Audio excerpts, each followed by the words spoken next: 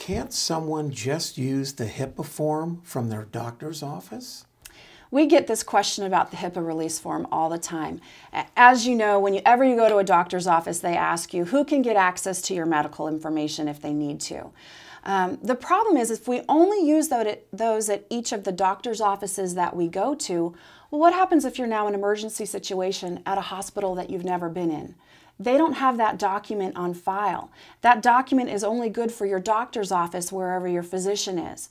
So a general HIPAA release form that is good for all medical institutions is really necessary to make sure your family, your loved ones can call it to the hospital and see how you're doing, as well as be able to access your medical information if they need to start making decisions for you as your healthcare power of attorney.